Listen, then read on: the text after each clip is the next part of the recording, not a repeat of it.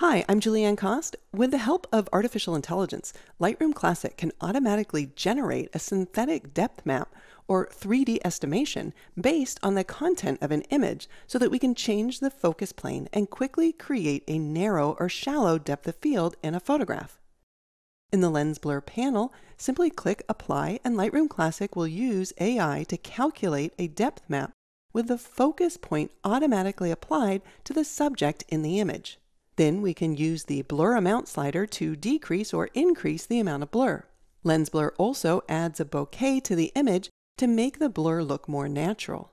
You can choose from 5 different aperture shapes and use the boost slider to decrease or increase the effect. In images like this, without several bright light sources, the effect can be subtle, but we can see its effect on the small blurred iceberg as well as in the lighter points in the mountains. If we want more control over the focus point, we can select the point or area focus icon. If I click in the water, it becomes in focus. If I click or click-drag in the background, then the mountains are in focus. We can also adjust the focus using the range bar. We can reposition the rectangle within the bar to change the focal area, and we can drag either edge of the rectangle to contract or expand the focal range. To reset the focal range to the automatically generated depth map, we can double-click anywhere in the focal range bar or select the subject focus icon. To see an overlay of the AI-generated map, we can enable Visualize Depth. Now, by default, the color overlay in the image corresponds to the colors in the focal range bar. With Visualize Depth enabled, as you reposition or expand or contract the rectangle, the areas that are within the focal range are displayed in white, while yellow and purple represent areas outside of the focal range and will be blurred. All right, let's hide the overlay and adjust the focal range, and then preview the effects of lens blur using the eye icon to toggle between before and after. In this next image, we'll take a look at Lens Blur's Refinement Tools. I'll apply Lens Blur and increase the blur amount. Then I'll select the Point or Area Focus tool and click on the yellow house. I want a very narrow depth of field, so I'll contract the sides of the rectangle. But when we zoom in, we can see some areas need a little bit of touch-up. I'll use the disclosure triangle to access Lens Blur's 2 refinement tools, the Focus and Blur brush. We can use the amount slider to adjust the strength of the blur or focus. We can change the brush size and feather or the softness of the brush edge. The flow slider will adjust the speed at which the brush applies the adjustment, so lowering the flow amount enables a slower buildup of the effect. The auto mask option can help automatically detect edges based on contrast and color when painting. I'll start with a small brush and I'll paint on the left side of the house in order to blur this area. But the blur amount is too much, so even though I've already painted in that area, I can still adjust the amount slider. If I ever paint over an area and want to erase the refinement, I can hold Option on Mac or Alt on Windows and paint over the area.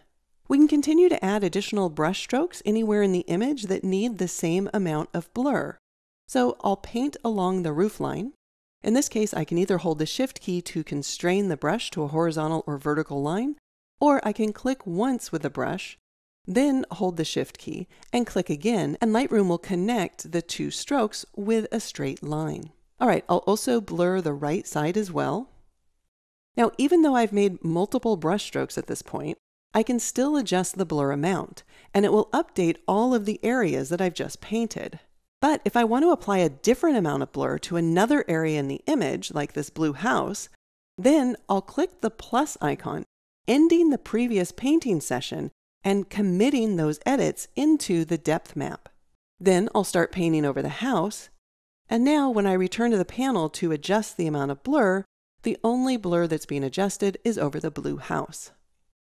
We can use the focus brush to remove areas that are blurred by mistake or to make creative adjustments. I'll get a larger brush with a soft edge and then just paint over the road area here in order to remove the blur. Enabling Visualize Depth allows us to view these refinements that we've made to the depth map, and we can adjust the amount of blur and even paint with this overlay showing. All right, let's hide the overlay and zoom out And if we ever wanted to remove all of the refinements, we could always click on Reset. All right, let's use the eye icon to view the image without lens blur and with lens blur applied. 4 quick things before we wrap up. First, if a photo has a depth map from the camera, for example, images taken in portrait mode on an iPhone, Lightroom Classic will use the depth map created by the device by default. But if you prefer Lightroom Classic to create a synthetic depth map, click the 3 dots that appear with images that contain depth maps and choose to uncheck Use Device Depth. Second, any healing applied to the image is applied to the unblurred image. So for best results, apply healing with the lens blur turned off. Third, if you have any AI-generated masks like subject or sky or objects, they may need to be updated after applying or adjusting the lens blur options. And lastly, this version of lens blur is labeled as early access. It can provide good results with a well-defined subject, foreground, and background, and the team didn't want to hold the feature back. But if the lens blur results aren't working at the level that you expect it to, please use the feedback option to share your comments as the team continues to improve the AI and machine learning model for lens blur. I'm Julieanne Kost. Thanks for watching.